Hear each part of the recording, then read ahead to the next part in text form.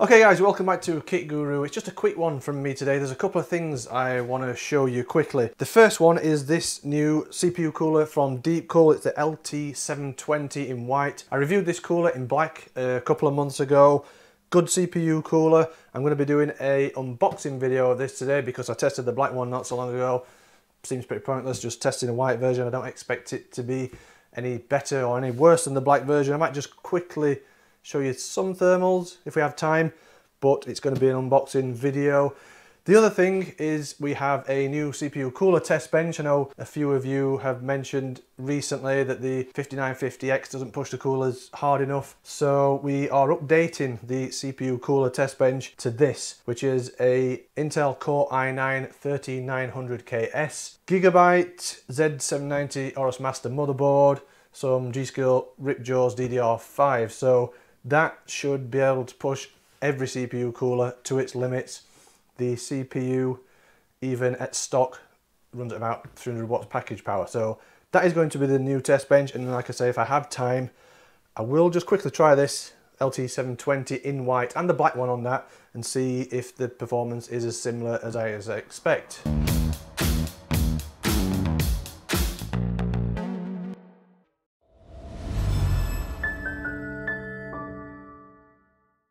Iron Wolf Pro, tough, ready, scalable. So the Deepcool LT720 in white, if you remember, a couple of months back I reviewed the black version. It performed really well on the 5950X test bench. I expect this to give similar performance to the black one. I don't see why changing the colour should make that much difference at all to the performance. This will be available in the UK from the 25th of April. Not entirely sure on the UK price, but in the US it's around $139. Hopefully the black ones and the white one will be similar priced. In the UK you can get the black one for about £120 now, so hopefully they'll be a similar price. This includes a 27mm thick aluminium radiator, a Deepcool 4th generation pump with a powerful 3-phase motor that spins up to 3100 RPM and a solid micro-skived copper cold plate. The fans included with this are Deepcool FK120 fans. Obviously they're in white. These are what the black ones look like. The white ones look very similar, but obviously in white. Fans run between 500 to 2250 RPM PWM control, high static pressure and a maximum noise level of 32.9 decibels. So let's get on with the unboxing. Typical Deepcool packaging.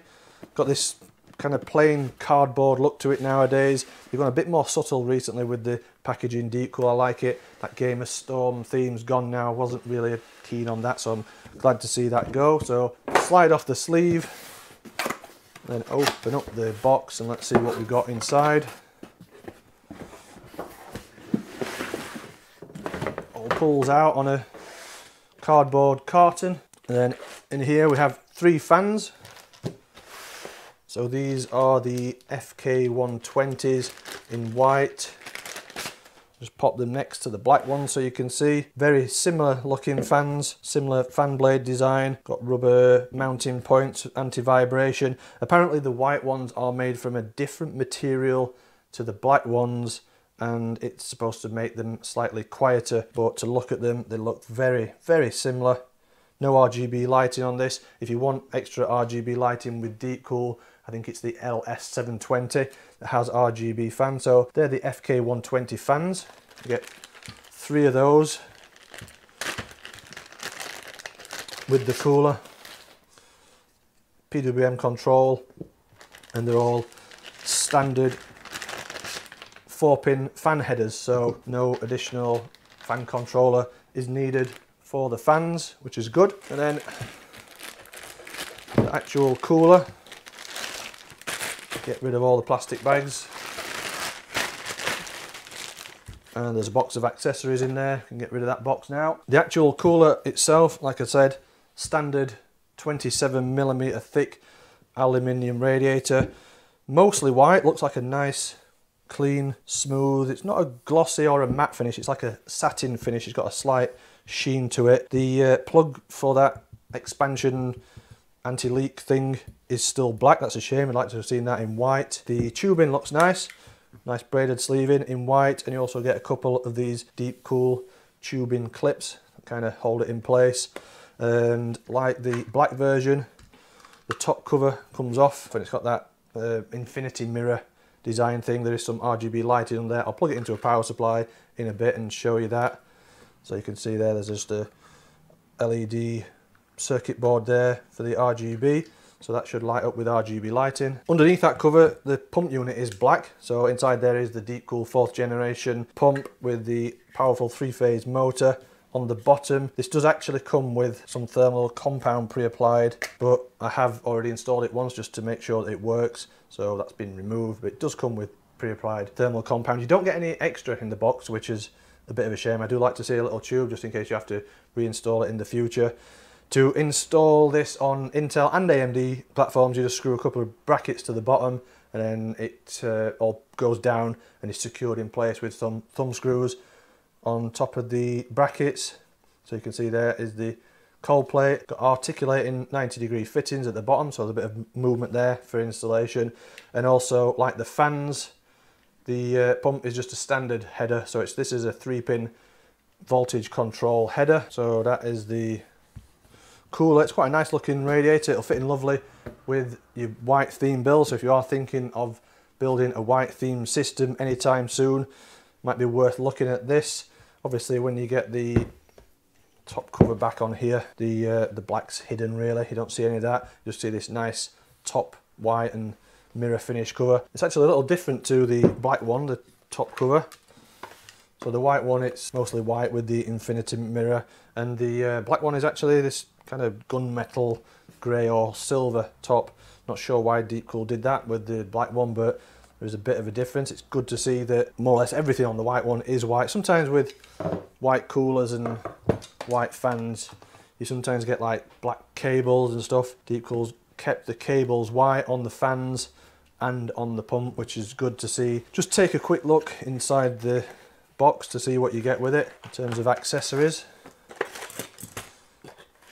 So in a little folder there, you get some information and the installation manual. The installation covers all current Intel and AMD platforms, including the latest LJ1700 and AM5. This backplate, this is for Intel installations.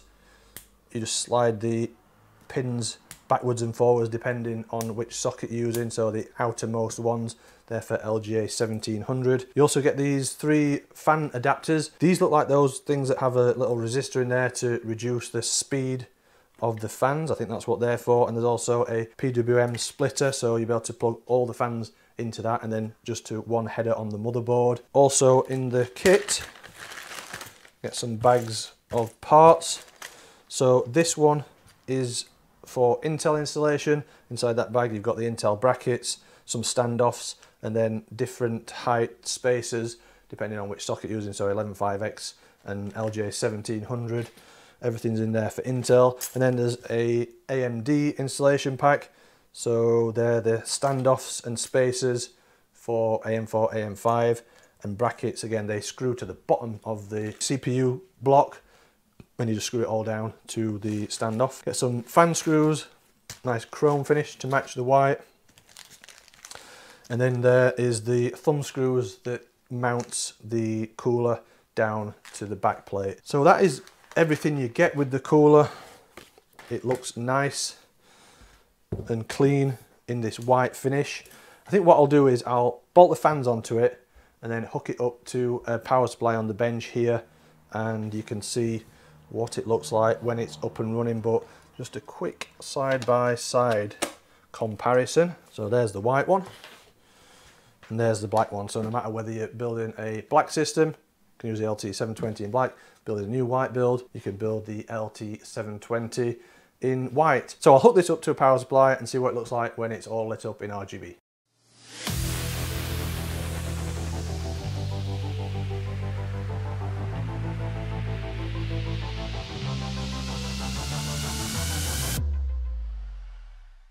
Got the cooler connected up to a power supply on the bench.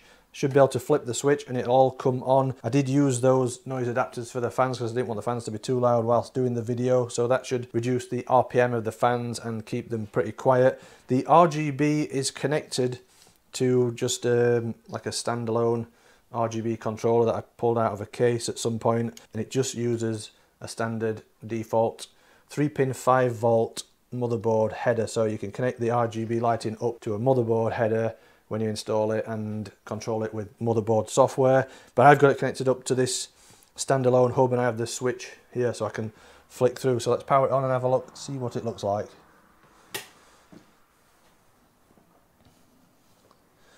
So there we go, it's powered on, fans are spinning and the RGB lighting effects are running. Same RGB lighting effects as you get on the black version.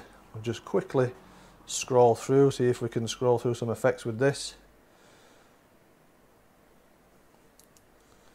Just switching between different colours. The purple looks quite nice, I like how that looks. You can also have it in white, white looks pretty good. So you can just flip through the different RGB lighting effects. There's like a rainbow RGB effect there. It's quite subtle, the RGB lighting on this cooler. Not as bright and as in your face as some, but when it's inside the case in a bit of a darker environment, it does look quite nice. Yeah, it looks nice, a nice looking cooler. Like I say, if you're thinking of building a white system anytime in the future, this might be one to think about. It's got a really nice white theme running all the way through it. It's basically everything's white, just a bit of green from the Deepcool logo there. So if you're thinking of building a Deepcool theme build, this will be ideal in white. So I have done a bit of testing on this and the black version on the new Intel 13th Gen 3900KS test bench. As I said, it was just a quick bit of testing, so I just left the CPU stock frequency, stock voltages. CPU runs at about 300 watts package power when everything's stock. And as I thought, there isn't much difference at all in thermal performance between the white and the black version. Black one was running at 91 degrees average, the white one at 93 degrees average. That could be just down to margin of error. And then noise levels, again, very similar between the black one and the white one. So the LT720 in black, maximum noise levels with fans at maximum RPMs, 53 decibels, and the LT720 in white is running at 52 decibels. So basically identical performance. You're not losing any performance from the white coating and you're not gaining anything, maybe just gaining a slight reduction in noise level with the white, with this different material that they're made out of, but they're both very good coolers, and that is a difficult CPU to keep cool. 91 to 93 degrees is pretty good for that CPU. I did a lot of testing and de-lidding and things with the 13900KS, and that is a good result. So this looks like it's going to be performing well on Intel. We know it performs well on AMD on the previous generation, so it looks like a good cooler. As I say, you can get this from the 25th of April in the UK. Price in dollars is $139. Hopefully it will be cheap enough in the UK. Deepcool are well known for offering good value, so I expect it to be good value. It's a good looking CPU cooler. It'll look great in a white build or a white Deepcool theme build. So there is the LT720 in white. I hope you enjoyed watching this quick video. If you have, don't forget to give us a thumbs up. Subscribe to the channel if you've not already done so. If you like what we do here at KitGuru, you want to help support us, go and head over to the store and pick up some of the merch or subscribe to our Patreon. And as always, if you want to catch up on all the in-depth technical reviews, head over to the website.